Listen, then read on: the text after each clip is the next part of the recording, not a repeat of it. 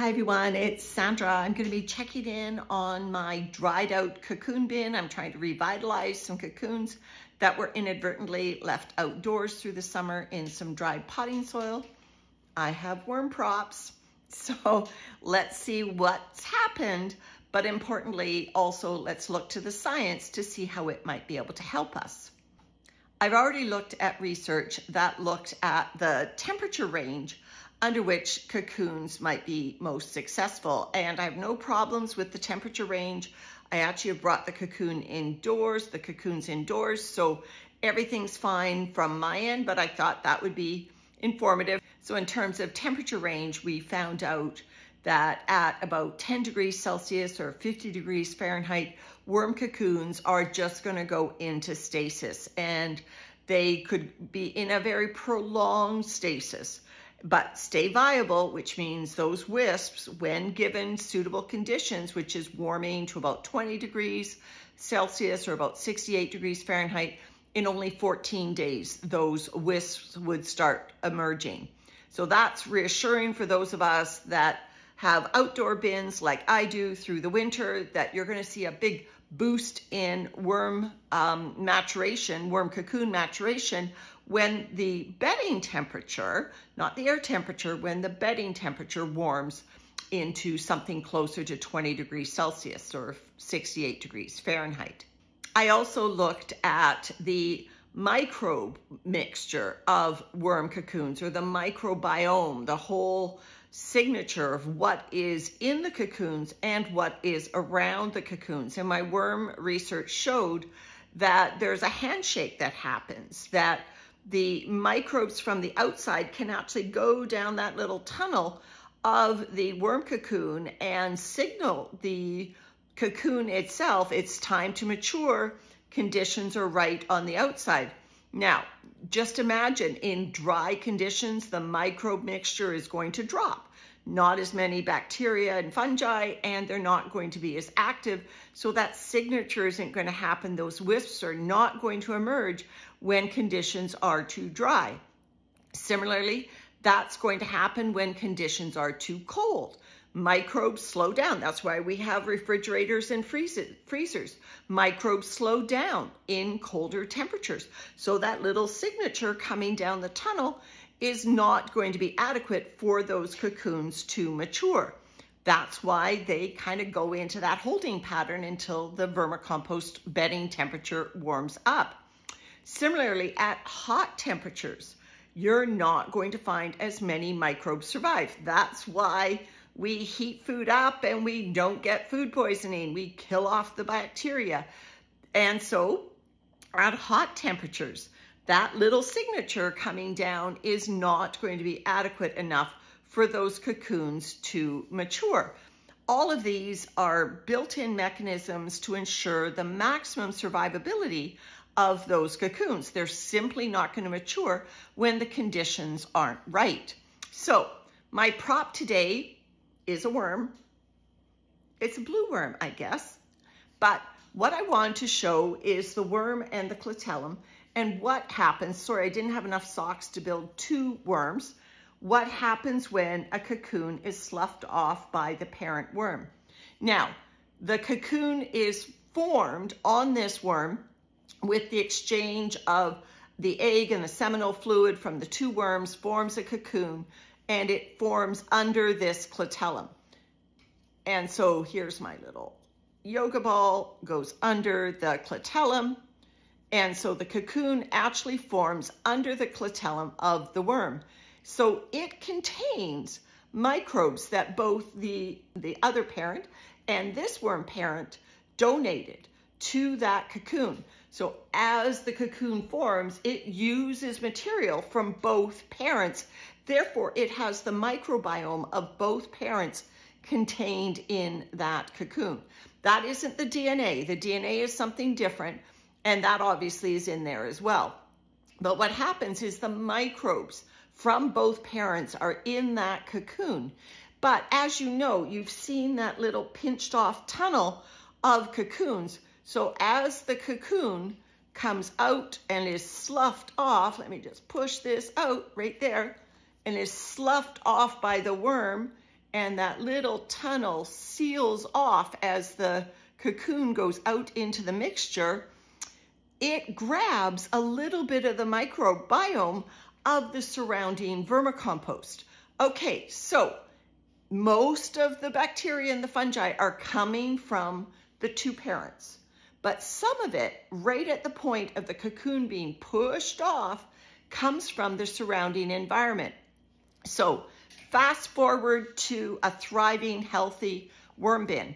The two parents live in the environment. They mate, and both of them form a cocoon, and those cocoons contain a tiny little fragment of the surrounding microbiome, as well as a lot of the microbiome from each of the parents. The totals of those three sources, the two parents and a little bit from the surroundings, is about 75% of the bacteria and the fungi that are found when the researchers open up cocoons. The other, up to 25%, is that handshake that I talked to you about. The handshake that comes in right at the point of signaling the cocoon that it's time to mature, it's safe for the wisps to emerge. So let's imagine you have a thriving worm bins that both parents live in the bin. They mate, they slough off cocoons into the bin, and about 21, 23 days later, Eisenia worms would emerge, the wisps, into more or less the same environment. The microbe mixture of that worm bin is not going to substantively change unless you did a harvest or something in that 23 days. So that's the way the perfect world works. Certainly out in the wild, you could see cocoons being deposited 20 odd days later, wisps emerging, no huge change. The signal coming down the tunnel is going to say everything's great, time to come out. Now let's look at some extreme environments. I'm obviously testing an extreme environment with my dried out cocoons in this little mini experiment, but even out in the wild, the adults mate, two cocoons are sloughed off, but fall temperatures are approaching. And just like you might be able to see, leaves are falling outside. You've got cooling temperatures. That signature coming into the cocoon is, it's a little chilly. I wouldn't emerge right now. Not enough microbes out here. The cocoon goes into stasis through the winter. When the bedding, which in this case could be the wild leaf litter on the forest floor, when it finally warms enough that those cocoons get the signature, it's time to mature, the whole microbiome of that environment is going to be different than the microbiome at the end of the summer season. And so this is where the research today that I'm looking at shows that when you substantively change the environment for cocoons from the environment that they were first formed on that parent, it's going to take longer for those cocoons to mature. Now, that makes sense, right? The cocoons contain a microbe signature from the bedding and the parents. And if everything stays the same, the clock ticks just as it should. Cocoons mature on their predetermined timeline, that 20 odd days. If you substantively change, maybe you do a harvest, maybe you buy cocoons, and those cocoons have been flown through the air and you're putting them in far different environment. You've got, of course you have a different microbe signature to whatever you put them in. If you put them in a bin with only other cocoons, I've told you in my previous video, you need to get some microbes in there. In fact, what I did is I introduced a nanny worm into this container that we'll be looking at in just a second. And that is a way to get the microbes in that little mini bin, in my case, starting to build up. So if you put cocoons that you've bought into a bin with no microbes, you're going to be waiting a long time for those wisps to emerge. If you put some nanny worms in there or put them into a thriving worm bin, that's going to be faster, but it's still not going to be fast enough or as fast as if those cocoons had stayed in the bin where their parents were, in familiar environment. So it might be an idea, if you are buying cocoons or you're just transporting your own cocoons from one environment to another, to take some of that environment along with you so that the microbes of the new environment mimic or emulate the conditions where the cocoons were first formed. Now, if you buy them from a breeder and they've been shipped through the air, you might want to inquire, what was your bedding? Was it cardboard? Was it coconut coir? Was it cow manure? What is the constituent ingredients of the bedding? And the researchers say even the food sources will have different microbe signatures, and those cocoons will recognize same versus different. When it's same, they have the microbes that will recognize that and go, yep, that's good. If it's different, then they're going to go, they have to evaluate whether those conditions are good for the cocoons to mature. In terms of my little bin, I put coconut coir in here because I didn't want to introduce any living material. Naively, I didn't know that worm cocoons need a microbe signature to mature. So for the first 3 or 4 weeks, I kept these cocoons in basically a sterile environment other than the little bit of banana juice that I dribbled in there. Not enough microbes for those cocoons to recognize there's something on the outside. Also, I never use coconut coir in my worm bin, so this is a totally different bedding to what the worm cocoons where they were formed and any of the microbes that the parents might have donated to them. I didn't know this. So had I known this, I probably could have really gone through some compost or worm bin material to make sure there are no cocoons in it, and given these cocoons, these dried out cocoons, a more similar environment to the one that they were used to, at least microbially similar. And right on the top, I see a cocoon that is looking pretty transparent.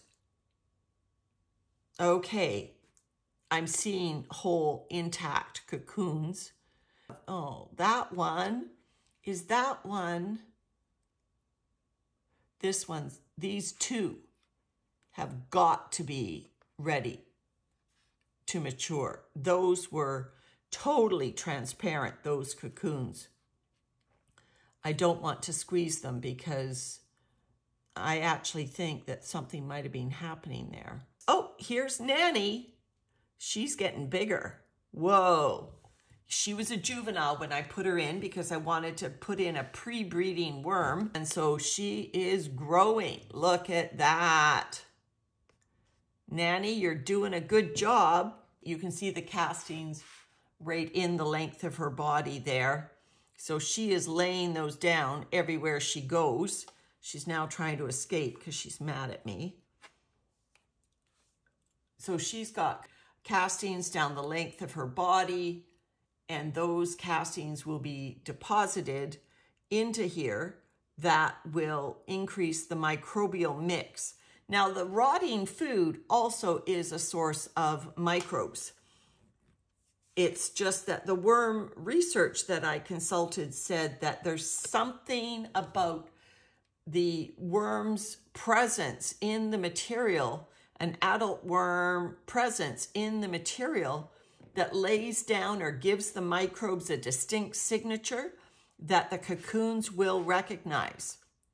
And that handshake then facilitates the maturation of the cocoons. Nanny, I'm not going to give you any more food. You've got that kiwi to eat.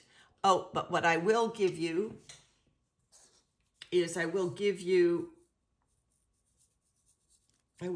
some eggshell grit, because I haven't done that since the very beginning, and I only put a tiny bit in because it was really just cocoons at that point.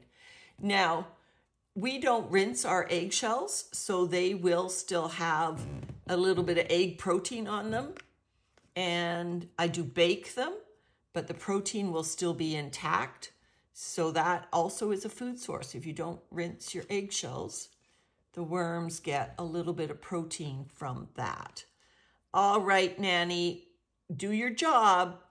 Hopefully by the next check-in, those transparent cocoons will show some signs of life.